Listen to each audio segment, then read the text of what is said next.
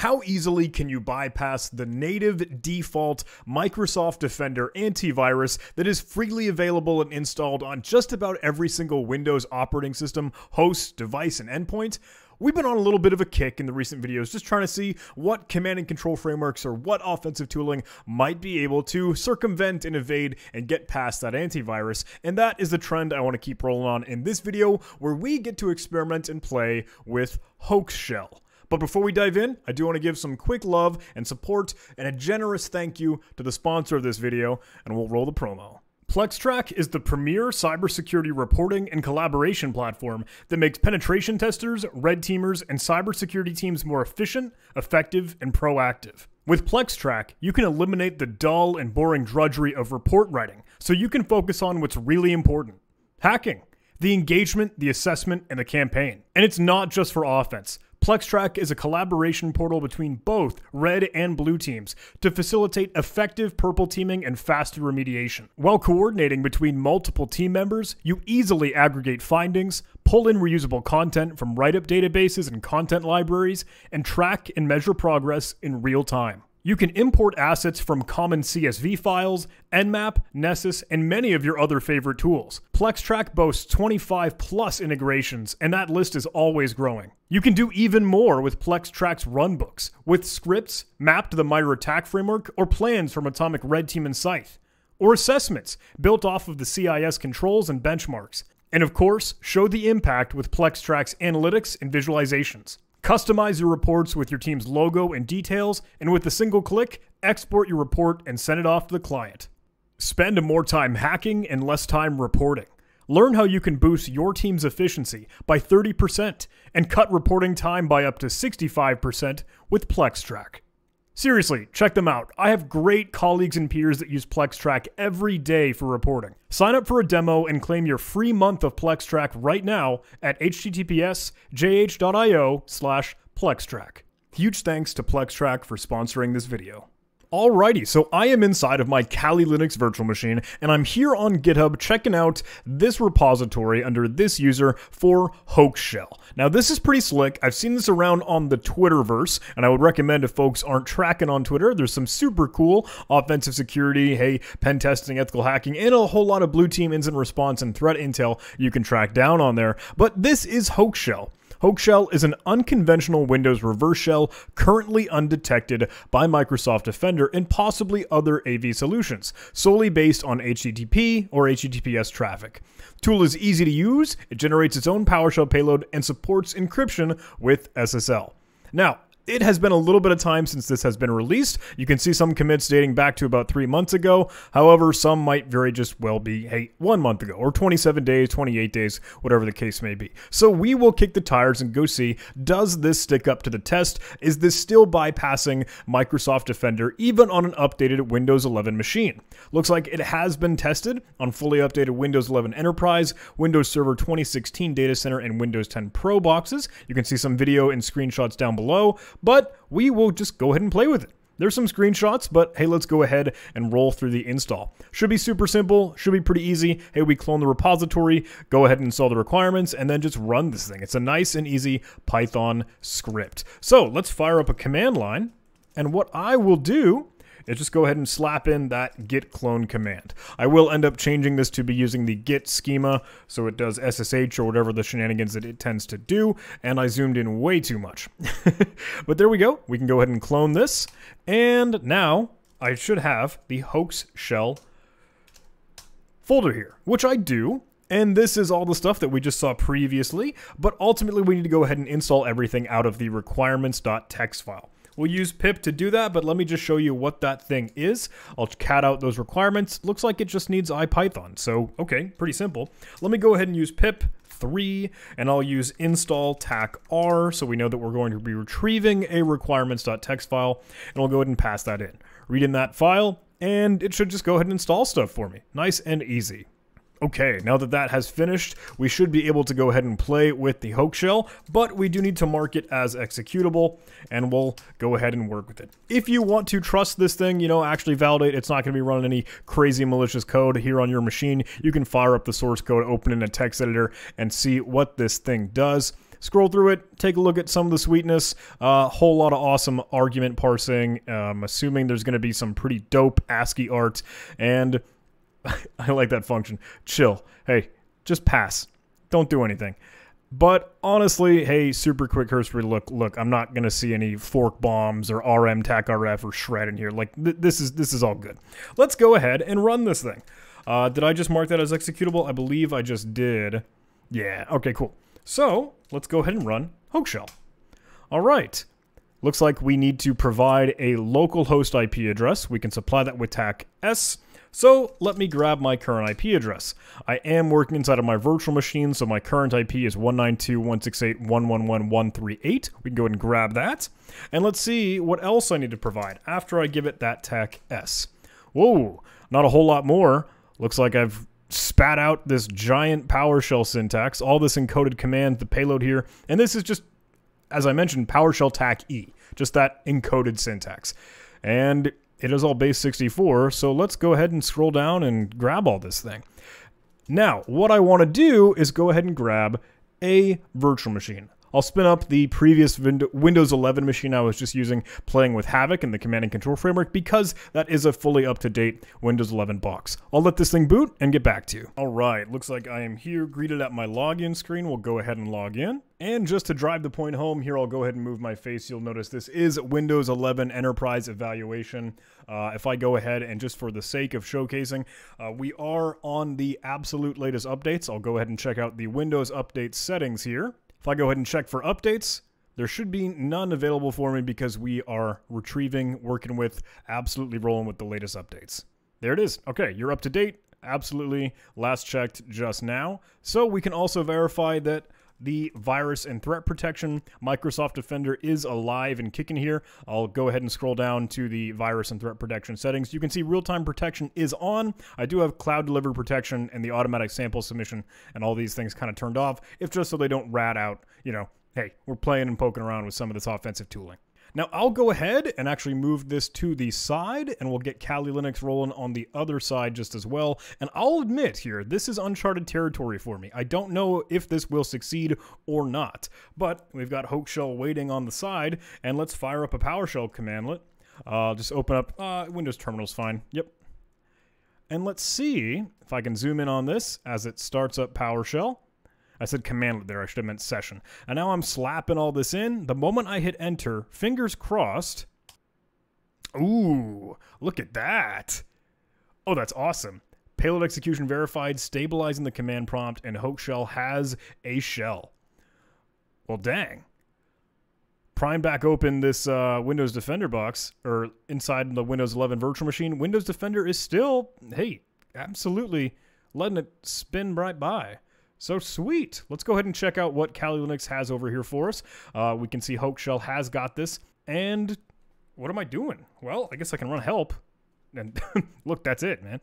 You can run any payloads, or honestly, now we've got PowerShell.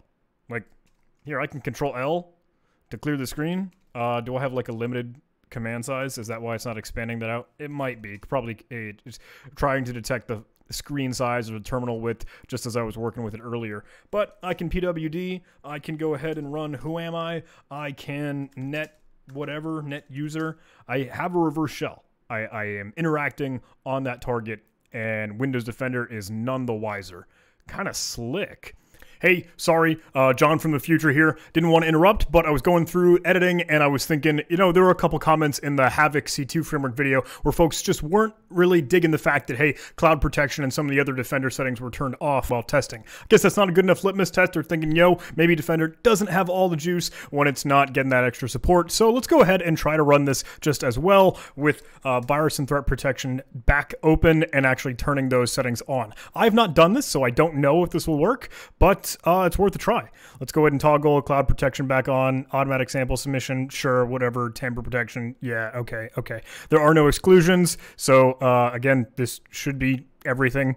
And let's kick the tires here. I'm gonna go ahead and spin up hoaxshell. Now we have a big giant PowerShell payload, and let's grab this syntax. I'll right click and copy, fire up PowerShell, and let's slap it in and see if we get our callback. Scroll down here, so hoaxshell should hopefully get something, and we'll see. I'll move my face out of the way in case we get a defender alert. Slapping this in, hitting enter, still comes through.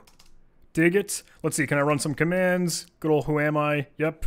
Good old net user. Yep. Good old PWD. Obviously, if I were to do some shenanigans that Defender probably wouldn't like, oh, hey, you can see even on this shell, the script is getting some AMSI. Hey, invoke Mimikatz. Bad, but we still have our reverse shell, so kind of digging that. Super cool. Looks all good, even with all those buttons, toggles switched on. Defender letting it cruise by. See ya. So, that's ultimately everything that I kind of wanted to showcase here, but now that we're here, like, cool, we lit off the fireworks, might as well kind of pour in and see what this payload's all about. This is kind of slick.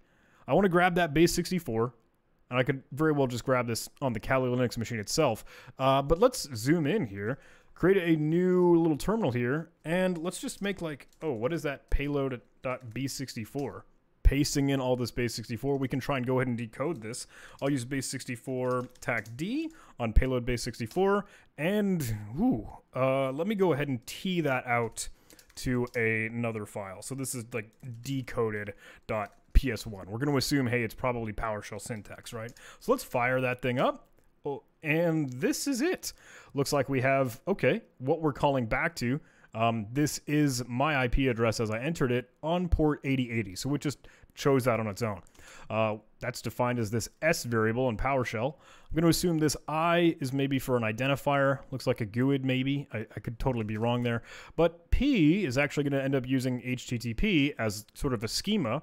And then V as a variable is defined. We invoke web request, use basic parsing, URI at my specific HTTP host and port /FC0B61, etc. Hosting all of this here for me, and looks like the headers is where it might be actually retrieving some interesting stuff given a unique identifier or that I value there. Now, if I go ahead and check out what this loop is doing, looks like we are in an infinite loop with while true, $C, we continue to retrieve new portions here. And this is interesting. You'll note, hey, that very, very first syntax, or the hex values defined for our I variable, looks like it just gets the shell. And then this one here is the second portion, continuing to retrieve data, but we get the content. Okay. If there is no result from it, if it's not equal to none, then we go ahead and try and invoke expression, or IEX, as that PowerShell commandlet aliases. Error action is S, so I'm going to assume that's silently continue. But this is kind of weird to me. I'm not quite sure what we're looking at with some of those random letters and characters. That's wild. What does that end up doing? IEXC being the result of it, and then there's nonsense here. Is that part of its detection portion? Or it looks like there's supposed to be half of a command here. It's doing another request, right? Because it needs to use something being set to I, and then the body, which we retrieve, and then the get bytes and join sleep for just under a second here. Interesting. Unless this is supposed to be part of the loop, that it has the closing curly brace, and that's part of the if statement. So that noise and nonsense here might just be a portion that it's using to get data in and out. Am I wrong? Am I stupid? I mean, I know I am, but joins it all together. E and R. Are E and R retrieved? No. That must be from what the server response with hoaxshell actually responds. That IEX invoke expression is going to end up creating some other variables that will end up being used as part of the response here. So let's go ahead and take a look at what this thing does. I was just scrolling through this source code moments ago to be able to, kind of see, but now I'm just super curious. You could use an encrypted shell, of course, if you wanted to with your own, hey, silly self-signed certificate or anything, but look at all these arguments you could give it. Yeah, you could do so much more. Print banner, it's got that cool stuff. the nice little colors there. Help message, that's what we ran when we saw our help command. But encode payload is just, you know, how it's defined. What is that print payload raw going to give me? Is it something that might be different from what we end up seeing? If I use help again, what is raw payload? Ooh. Okay, so this looks a little bit better. Maybe I did something weird with my base 64 or some shenanigans. Let's try and add some new lines after all of these semicolons, and let's set this syntax to PowerShell. So now we're doing everything that we've seen previously with a little bit more sense made to it, and we invoke expression as we did before, but retrieve as outstring given the input object R, and then communicate right back to it, posting the data back. Huh. Was my base 64 weird because, hey, like I copied it off of like Windows or something? I don't know. We don't need to beautify this, honestly. That's all that I wanted to showcase. Builds out the UUID. Has a certain amount of pulse. Ooh, that's kind of slick. And we could kind of poke around and explore if we really wanted to, but I won't bore you going through all of this right here, right now. This is, again, uncharted territory for me. I did want to validate, hey, look, it's still cruising right past Windows Defender, and that is pretty slick. We got a little bit of the knowledge and know-how as to how this was working. I dig that move on, mate. But that's so slick. Not something that is detected by Windows Defender. The default native antivirus, even on Windows 11, is fully updated, fully patched, got everything already installed between, you know, updates and new things to pull down. It's all done. Look at that. Cool. Super quick video. Hey, just wanted to showcase this in case you haven't heard of hoaxshell. That might be something fun to play with. At the moment, undetected by Microsoft Defender. Maybe some other antivirus solutions are picking it up. I don't know. Being that PowerShell syntax and sort of that, hey, back and forth thing, it's like cool. Not something an executable that you could just slap into VirusTotal or run through any other sandbox or analyzer. Well, it's doing its thing with Python and PowerShell, just handing data back and forth. Slick. Wanted to raise awareness, wanted to bring that education to you, and I thought maybe that's some cool, nice little fit in for stuff that we do for ethical hacking, penetration testing, red teaming, etc. With that said, I do want to give some more of that love to PlexTrack. Huge thanks for sponsoring this video, and I'm looking forward to the next one where we can jam together. Thanks so much for watching, everybody. See you in the next video.